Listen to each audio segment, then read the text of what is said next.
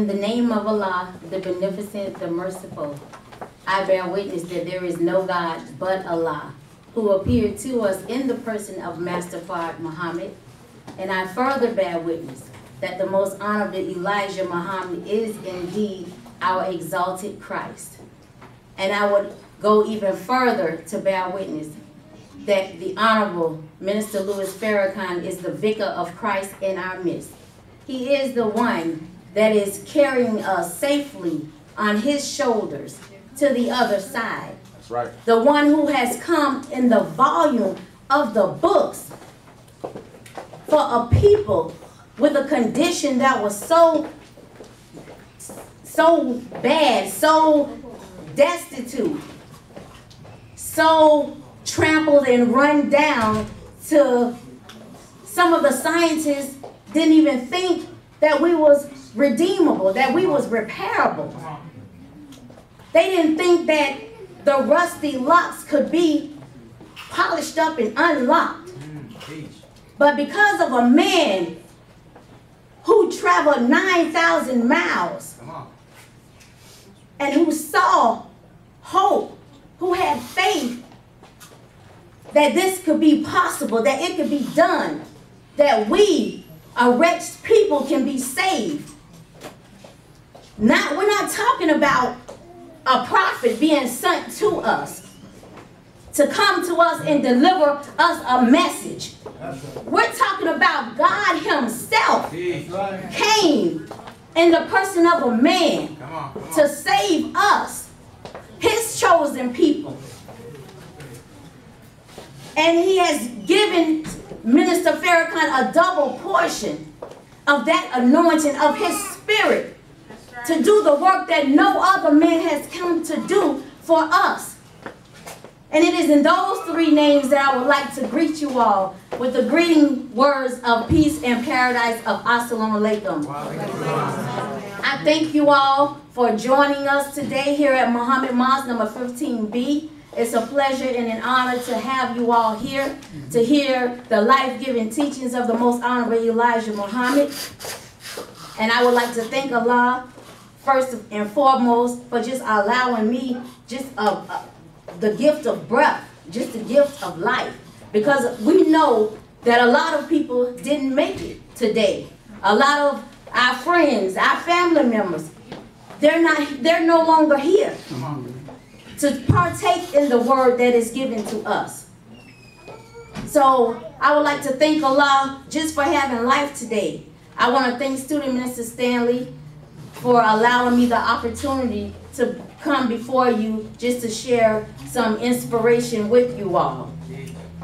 Although it was unexpected, but all praise be to Allah. That's right. Come on. So I thank Student Minister Stanley for that. And he spoke on the title last week of My Redeemer Lives.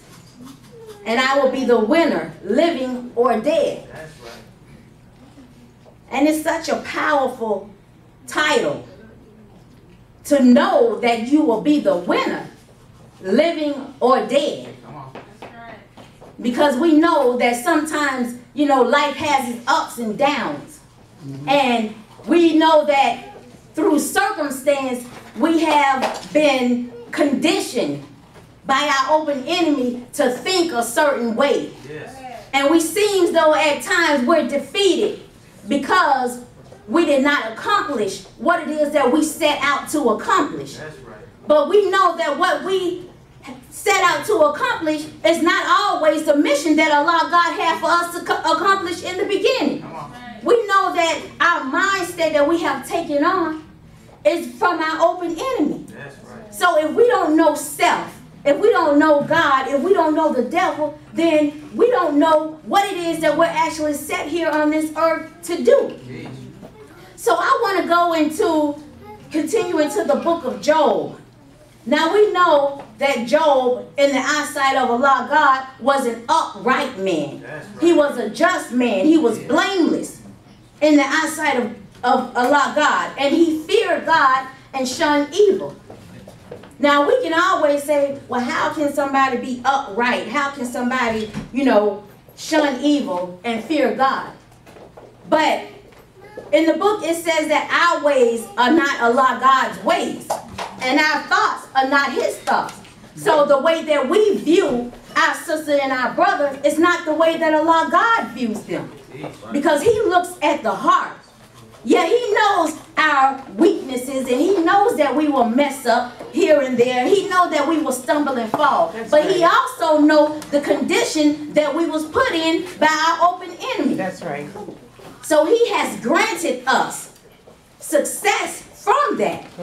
So he has given us an opportunity to get to know him on another level. He has allowed us an opportunity to, through the Honorable Minister Louis Farrakhan, to turn our hearts back to the Father. Yes, and have the Father turn his heart back to us, to allow us that fair chance. Yes, ma'am. Now, we're going to continue in the book of Job, and I'm going to start from verse 6. And it says, now there was a day when the sons of God came to present themselves before the Lord, and Satan also came among them. And the Lord said to Satan, from where do you come? That's right. So Satan answered the Lord and said, from going to and fro the earth, and from walking back and forth on it, seeking whom I may devour. That's right. Now we know, for one, Satan is real. That's right. That's right. We know that our open enemy is real. That's right. We know what he has done for us ever since we have come over here in the wilderness of North America. That's right. So we know that he has sought to and fro. That's he right. has devoured us. He's right. devoured our mind state. That's He's right. devoured our bodies. He's devoured our family members. Yes, ma'am. He's flooded guns within the community. He's brought drugs within the community. He's poisoned the food, poisoned the water. That's right. Even our thought process. That's right. So we know that he has done a number on us. That's right. So with that being said, the Lord said to Satan, well, have you considered my servant Job? Yes. That there is none like him on the earth, a blameless and upright man, one who fears God and shuns evil. Now, we also know that Allah God created us in his image and in his likeness. That's right. So we know that the essence of our makeup, the essence of who we really are, is God Allah himself. That's right. So this right here is just a temple. It's just a vessel. That's right. It's just housing the Spirit of Allah God that's in us. That's right. So when Allah God says, have you considered my servant Job? Well, He's not speaking on just the outer appearance of Job and how Job looked and how he's made up to be. He's speaking on the essence of himself within Job. that's right. And he's asking, have you considered my servant Job? And that's the same thing with each and every one of us. Because when you are a chosen people, Allah God will, you don't have to do anything for Satan to come after you. Because Satan knows who you are anyway. So sometimes Allah God will offer you to Satan so that you can be tried to bring the best out of you and to see how faithful you really are to him. All praises are due to Allah. So Allah God said, have you considered my servant Job? So keep this in mind today. What you're going through, Allah God has asked Satan, have he considered my servants, which is every single one of you. That's right. So have Satan considered the servants of Allah God. That's right. So Satan answered the Lord and said, does Job fear God for nothing? Have you not made a hedge around him, around his household, and around all that he has on every side? So Satan is saying that, look, you got him covered. You got him protected on every side. There's nothing that I can do to him because of the hedge of protection that you have around him. Yes. So Allah God has given him permission to touch Job. He said, I will lift the hedge of protection from around him. That's right. But do not lay your hands on right. his person. That's right. So Satan went out from the presence of the Lord God. And the day came when Job's sons and daughters were eating and drinking in their oldest brother's house. And one thing about Job, Job was so mindful to Allah that he didn't, his sons and daughters, he knew that his children could possibly sin against God. Right. So he had already made a sacrifice and a burnt offering up to Allah God, just in case. He said, just in case my children ain't right and they sin against you, even though I have raised them up in the way that they should go, but just in case they sin against you, I'm offering this burnt sacrificial offering up to you on their behalf. Right. So forgive them. That's right. In advance for what they do. Right.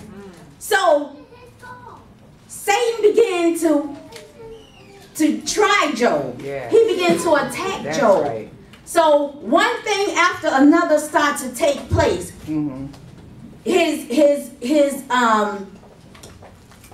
His sheep, his animals, his livestock begin to die off. Right. His children end up getting killed. So it was 4 servants back to back to back. One couldn't run fast enough to come with the bad news without the other one coming right behind him. So he was not even able to digest what the first one said before the second, the third, and the fourth one come with some more bad news. That's right. Now, how many of us have gotten bad news after bad news after bad news after bad news in our lives that has just caused us to not be able to even take a breath without being able to deal with that one? Then here come another one.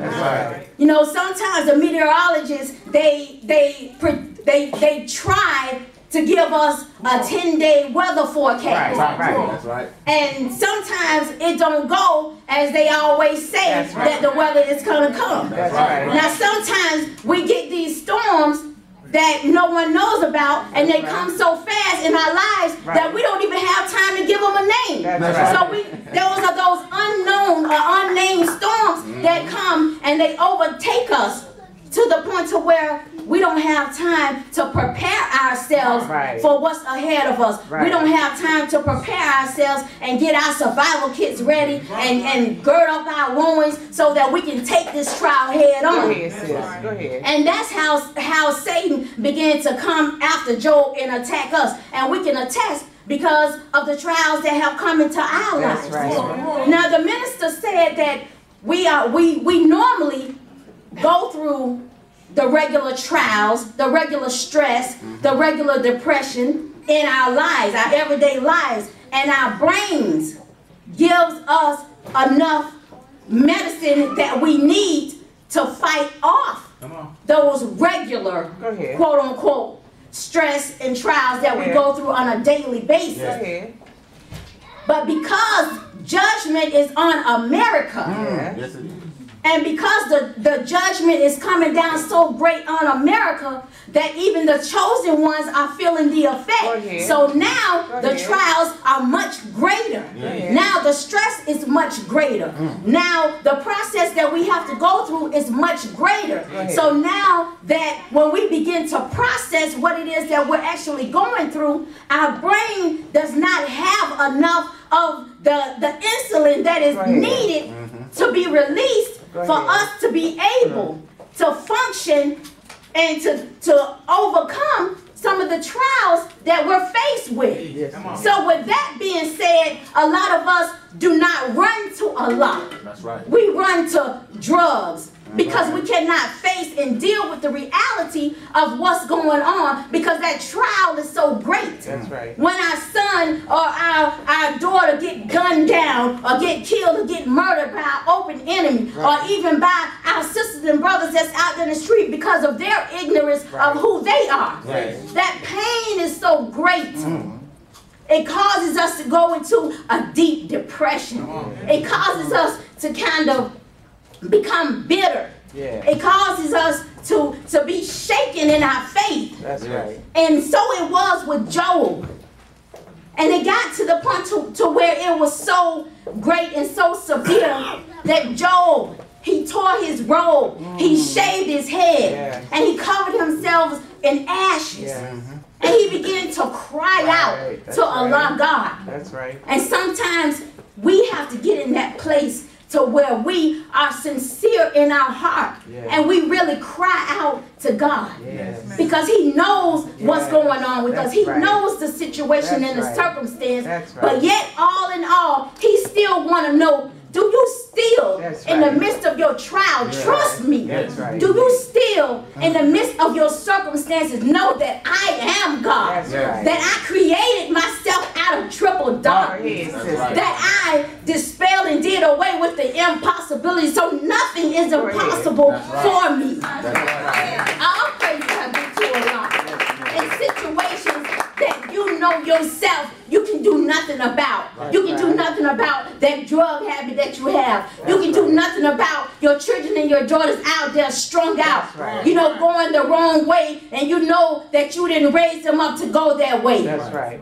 Do you know and do you trust God to be who he was created to be in your life and in that circumstance, to change that, to turn that around? So therefore, when you lay yourself before Allah God and when you bow down at his feet, what good is it to pray to a God that you don't have enough faith in, or you don't believe in him enough to change your situation or to change your circumstance? That's right. He is who he says he is. He said that he is not a man that he should lie, nor the son of man that he needs to repent. So do we believe in the God that we say we believe in? Do we believe in him to do all that he has done? What more do he have to show us? Good question. He has performed miracle after miracle after miracle. Is he not the same yesterday, today, and forevermore? The same one that brought you out of that situation years ago. The same one that brought you out of that situation yesterday. Is he not the same one that can do it today? Yes, he is. That's right. So Job began to cry out to God instead of running to a woman, a man, alcohol, drugs to ease that pain, to only give you that temporary high. When Allah God can give you that natural high. When Allah God can take you in his bosom. And he can keep you and hide you and cover you and protect you. From the fiery darts of Satan. That's right. Come on, sister. So Job began to cry out to Allah God. And he began to say, naked I came from my mother's womb, and naked I shall return there. And the Lord gave, and the Lord has taken away. Blessed be the name of the Lord. See, one thing about when you're going through a trial, it's your attitude that determines your altitude. And if you cannot bless Allah God when he give it to you, why can't you bless him if he take it away from you? Because if he take it away, surely he can give it back, and he can double that. He can triple that. But are you going to be bitter and angry because he took it away from you? Maybe he took it away because you didn't do what you were supposed to do with it. Maybe he took it away because you abused it. You abused the gift that he had given you. Maybe he took it away because he want to see if you can be ruler over a little bit, he can make you ruler over much. So maybe he took it away just for him to see if you're going to really serve him for the God that he is. Because if you can't serve him when you have nothing, then how can you serve him if he bless you with much? Then you'll get the big head and think that you did it all yourself. And then you'll try to take the place of Allah God and become your bliss. And then he'll still have to bring you down to let you know that there is no God but him. So he takes things away and he gives it to you as well. That's right. So will you be grateful with what he has given to you and still be able to praise him when he take it away from you? Because it all belongs to him. So it says again, there was a day when the sons of God came to present themselves before the Lord, and Satan came along to present himself before the Lord as well. Right. So here we go again, a second time around. Right. Satan has come with the angels, right, and presented himself to Allah God. That's right. And he's saying to him, Satan, where did you come from? And Satan answered again and said, from going to and fro the earth, walking back and forth in it to see who I may devour. Yes. Then the Lord said to Satan, have you considered my servant Job?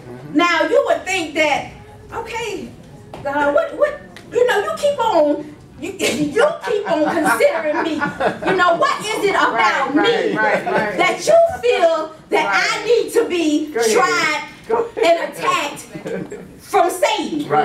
What is it about me? Break it down. Although, I know that I am fearfully and wonderfully made in your image and likeness. Right. And I have the essence of you in me. But what is it about me that you need to keep sending Satan to me? Go ahead. So, at this time, Satan asked Allah God to remove not just a hedge of protection from around him so that he can attack him, but he said, if you take everything from around him, if you remove everything, then surely he will curse you to your face. Right. Come on. Okay, so now we have already been tried against Satan with our jobs, with finances. Right. And some of us, we know that, if you take away my money, I don't know how I'm going to survive. I don't know how I'm going to live. Right. But see, one thing about us as being black people, when we have money and when we didn't have money, we still knew how to survive. Because the mind that Allah God has placed in us, we can bring something from nothing. We've always been able to maintain. That's right. Back in the day when it was a household of 10. Right. And the father was the only one working, and mama, she had to stay home and tend to those children. Right.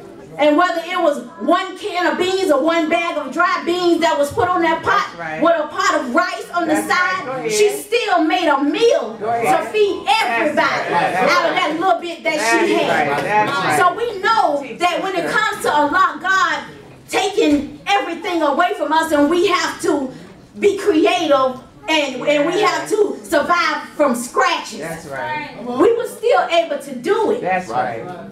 So now with the finances being gone, and now that our business is going down in shambles, then here come Allah God considering us again to Satan. Go ahead. So this time it was with his health. So that's right. Boils began to form from head to toe. Yes. And Job began, the boils became so bad that he began to get the ashes and began to rub himself with the ashes to try to soothe the pain of the painful boils. Yes, yes. And sometimes with us, sickness come upon us. Illness is not just a physical illness in our body, but an illness in our mind. To the point to where we can't even, we're like they say, you done lost your mind. Yes, we have lost our minds because we're not even thinking according to the ways of Allah God no more. We're not even functioning and doing what we're supposed to be doing as far as our health is concerned. We eat the wrong foods, and then they're already putting poison in the foods to try to take us out anyway. There's GMO now, genetically modified organisms, cells that they're trying to, they take a little bit of the original thing and then they mix it with a whole bunch of other garbage as like cloning. And we know that if once anything is out of its original state, then it's grafted and it's devil. So therefore, we're not even partaking and we're not even eating the real thing no more. That's right. The minister once said that a lot of people, they're buying the concentrated orange juice now because it looks like the real thing. Right. It tastes like the real thing. Go ahead. But it's not the original orange juice. Right. It's from concentrate. Go ahead. He said you can say it's parquet, but we know that parquet is not butter. That's right. So we know that once that original thing has been tampered with, Right. then it's no longer in its divine state no more. Right. That's right. So we begin to see Job with the boils coming up out of him. Yes. You know, we begin to see his skin look other than what we're used to seeing. Right. Right. Right. So even with us, even though our mind is sick, our mind is ill, it causes us to manifest and look another way Right. Right. in the physical. That's right. So his wife, and it's one thing about when you're going through a trial Go ahead. and someone else don't Go understand, ahead. because your trial is your Go ahead. trial, That's and right. nobody else can walk Go those ahead. shoes except for you. Go ahead. And when somebody close to you right. don't understand what Allah God is doing in you and for Go you, ahead. Right. then they try to give you advice. That's right. They try to tell you you should do this and you should do that. Right. But one thing about Job, regardless of what, That's right. he still focused on Allah God, That's because right. it's one thing about having that personal relationship That's with right. God. Right. So when you have that personal relationship, yeah, you can hear what someone else is saying. That's right. Go ahead. But at the same time, you know what you need to do That's right. with your That's relationship right. with That's God. right. So his wife began to get in her feelings and emotions, and we are taught to rise above our emotions into the thinking of God. That's right. So his wife began to say, are you still holding on to your integrity? Right.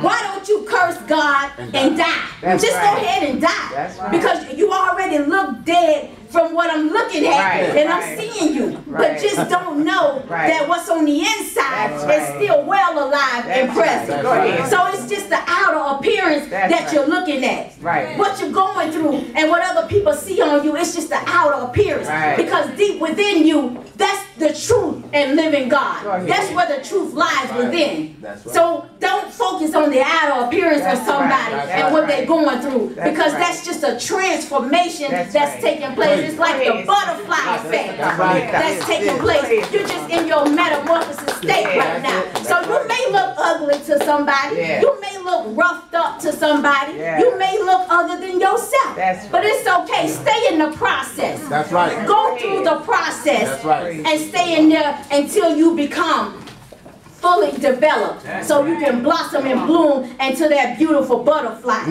So when the wife of Job said, curse God and die, Job looked at his wife and he said, you speak as one of the foolish women speak. Shall we indeed accept good from God? And shall we not accept adversity? That's right. We can't just accept the good from God, and then when a trial befall us, then we wanna act other than ourselves and act foolish and just walk away. That's just like a foolish woman, a loose woman out there in the streets. If a man can't give me money, or you use him, or when he have money, and then when his money is gone, then you gone. Right. Or just like a man. When that woman don't want to be bothered with you, or she don't want to give up